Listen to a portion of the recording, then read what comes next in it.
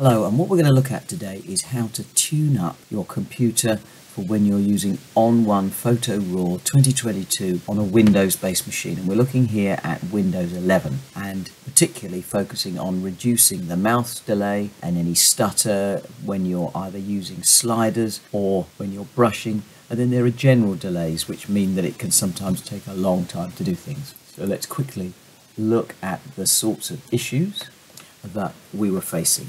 I hope you can see all of these. The primary one is that mouse gets really slow, so you start moving it and it judders or sticks moving from one thing to the other. Now, On1 PhotoRAW 2018 and 2019, they sorted this out and it got a lot better. And I can remember them making lots of videos and how much faster the performance was. I have to say that all of those gains, from my point of view anyway, have been lost. Sometimes there's unacceptable delay times, and an example is the one thing shown below. With a slideshow, if you're running the slideshow even on the longest setting, the previews sometimes never arrive before it's moved on to the next slide. And certainly if there's any NoNoise AI that's been applied to those photos, it won't show up. It just will never arrive in the slideshow. Completely unnecessary. Why they don't actually just cache previews of all of the completed pictures first of all when you first run a slideshow, a bit like it does in Lightroom. So they ought to do that. Generally it often can feel really sluggish. I was staggered, and it's not improved when you get a fresh installation on a new top-spec PC. So here's an example of what drove me into looking more closely into this. My previous PC, we can see here on the left, was a second generation i7, and I'd spec'd it up as best I could within reason for the cost. It had 16 gig of RAM. I'd upgraded it to 2 gig of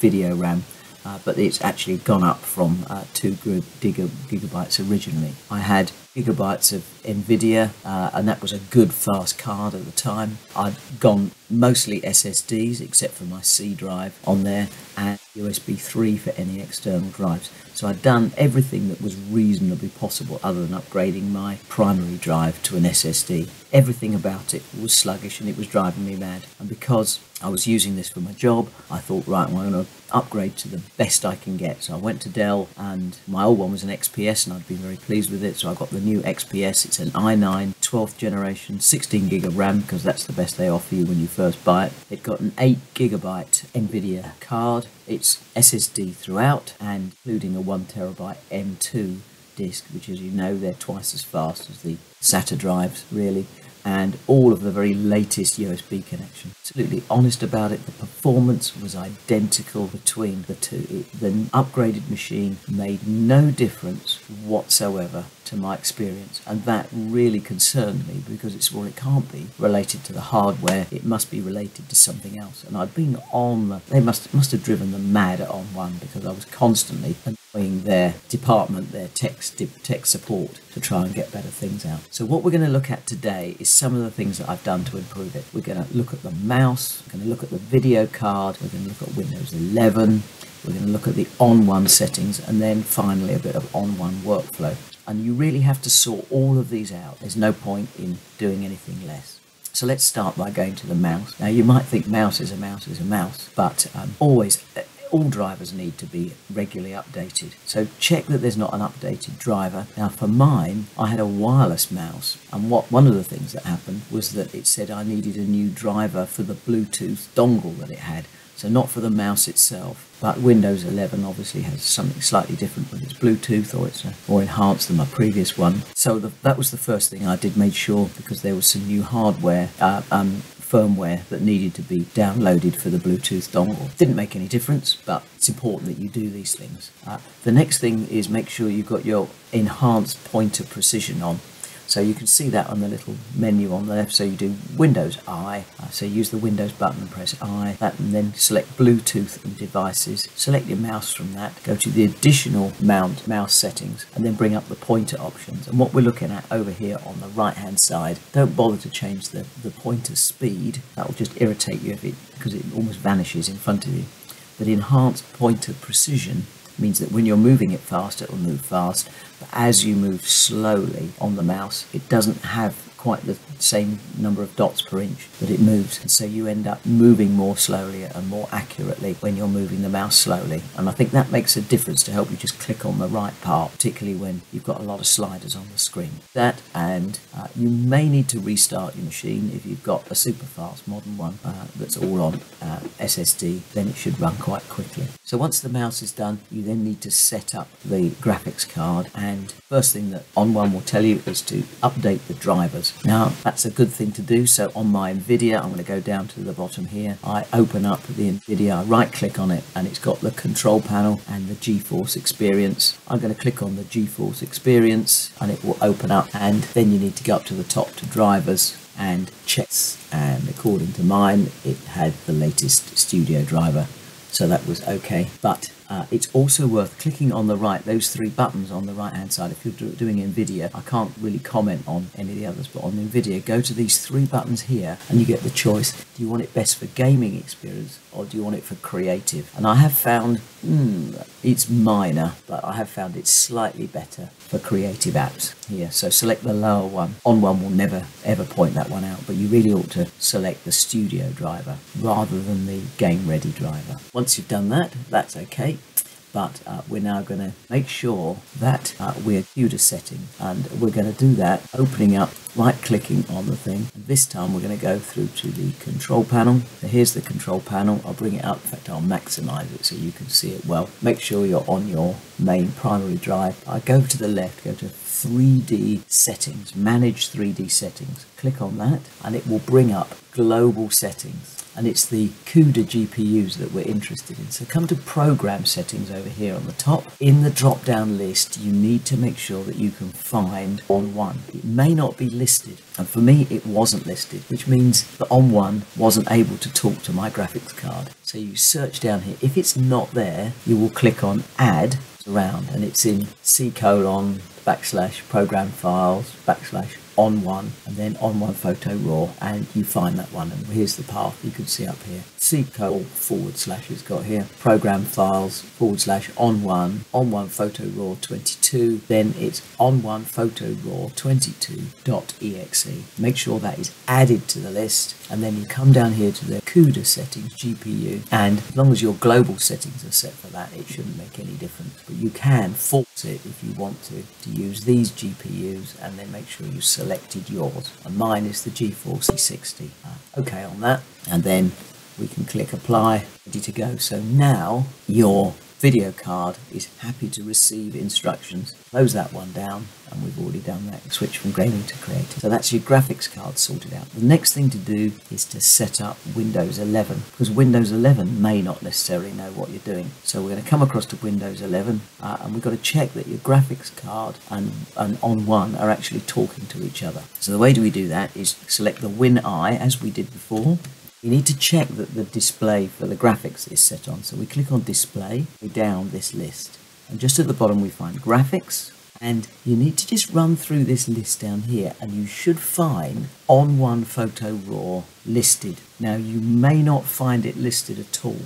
If it's not there, and it wasn't for me, then go back up here, say we want to select a desktop app and then browse, and again you want to go to your program files, wherever it is, so C:/ program files, On1 PhotoRAW 2022, and we make sure that we can find the On1 PhotoRAW 2022.exe, same as we did for the other card. I'm going to cancel that because I don't need to, because I've already added it. Click on that and then select your options, and then when you're in your options, select high performance. That one has probably made the biggest difference.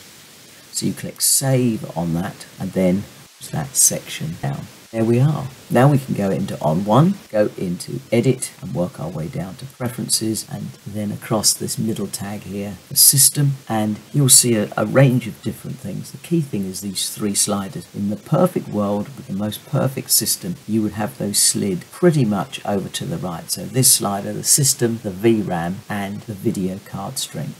Video card strength actually is the one that seems to make the most difference. The other two, you know, your guess is as good as mine as to make any difference. On this section here in performance, click the 3 boxes, because in theory that's going to speed things up. It was still as sluggish as hell beforehand, even with my high performance system, and it still is even now. And then the video card strength, if it's on the left, it puts the emphasis much more on using the mouse and other things, and if it's on the right, it'll select your previews much more. I have found that actually it swings and roundabouts. I think you just have to try it out for yourself, but that's quite important. So experiment with a few of those settings. Then the next thing is, where is your scratch folder?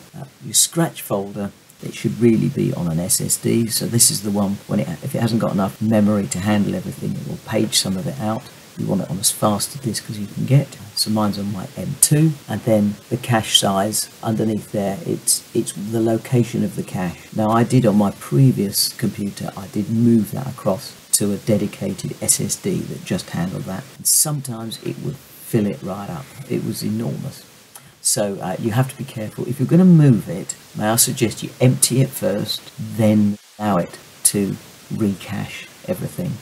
But if the SSD is on a USB drive, it's not really going to do anything. It should be an internal. So once you've done that, we are looking really at how we maximize the performance of On1. So as I said before, if you can, put your photos on an SSD, then your catalogs. Now what I do is I just catalogue the last few years where I'm going to be working. That will take time, because it will be trying to catalogue it and read everything in the background. So my recommendation is, you've got a small drive, you can always stick the files on there first of all, and then later move them, as long as you take all of the database files with them. So I catalogue the last couple of years. In fact, I probably don't need 2020 on here anymore. It's the ones I'm working on from this year. And then it's a good idea to just leave it running. Then when you're in your edit, this is Killeen Castle in Scotland, a beautiful place. But if I open that one up into Browse, you'll see it takes a while for the full resolution preview to arrive. I'm going to get this thing, don't need anything on the left, so it took a little while. When we go into edit, I will show you what's slow. So here we are. In fact, what I'm going to do is I'm going to maximize that so you can see the photo. This is not my ideal one.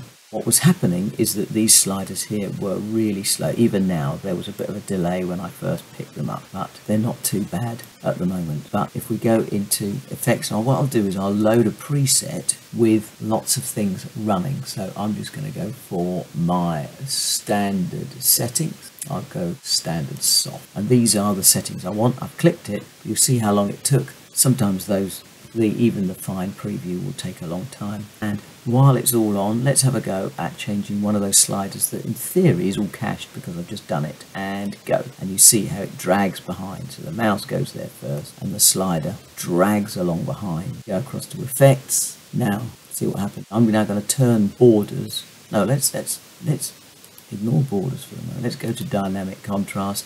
That's off. If I slide it this way, you'll see there's a delay.